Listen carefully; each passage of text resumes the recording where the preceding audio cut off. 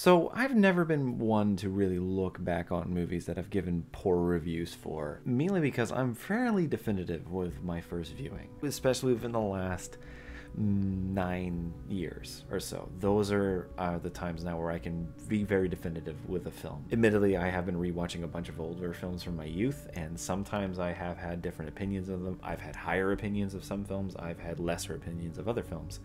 But one in particular that came up, at least from the comments section for this video, all the time, was my review of Lake Mungo. It has a cool idea, but I will never watch this again, and I'm probably going to forget about it. Now, do I sound like a fucking douche at a few points in this video? Constantly kept getting distracted by just wanting to look at my phone. There are some things that maybe I should have done it again, but I did have a very definitive feeling about this film, and I thought it was boring, but I did have reasons as to why. Uh-oh, here comes Mungo!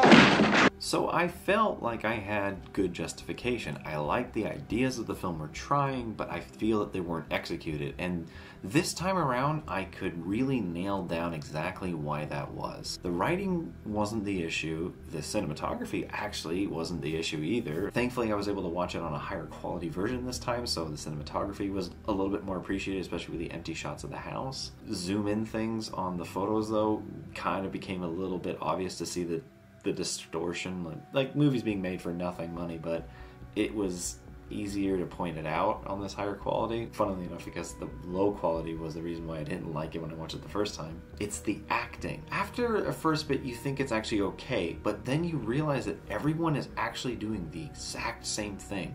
Stone cold chin looking in one direction, never varying, and constantly over gulping.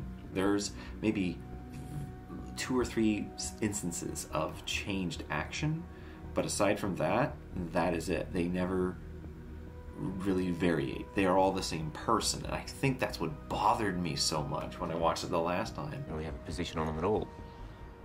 I don't really want them to come round for dinner, mind you, but you know, I didn't want to upset June either.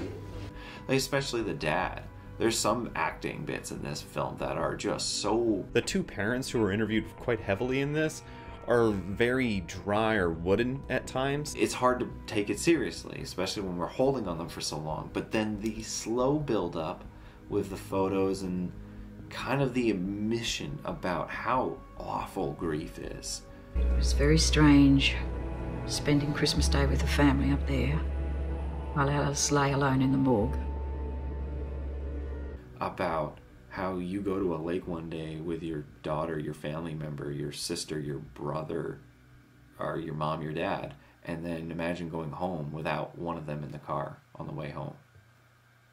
Just that quickness, and I get where people are coming from in terms of the horror aspect, because it's talking about the very, very clear realities of death and how we will have to eventually deal with them. But I think that doesn't make it a horror movie in the sense of what I call traditional horror. Traditional horror to me is I feel scared watching the movie. It's not I'm going to be scared later on. That can also be incorporated into the same kind of horror movie that I said, vice versa. But they have to tread a line, I feel. They have to make me spooked at least one point. I'm not talking about doing jump scares and stuff, just genuine terror, genuine fear. The funny thing is, the real reason why I actually rewatched this is that I got to work on a Mike Flanagan project, a couple of them.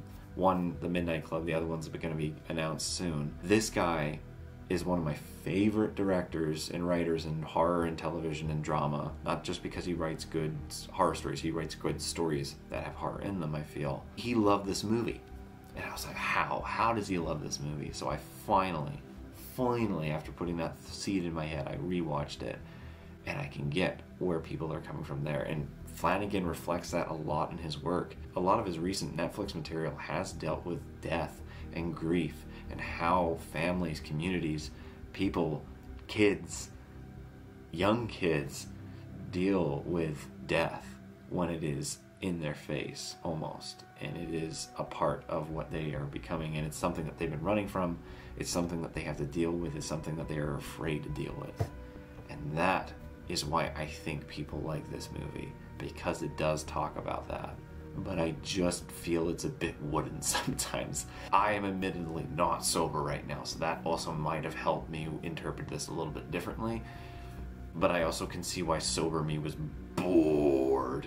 I was having to chew gum to keep myself awake while I was going. I get it. I get why people are interested in it, but holy shit, it does take its time.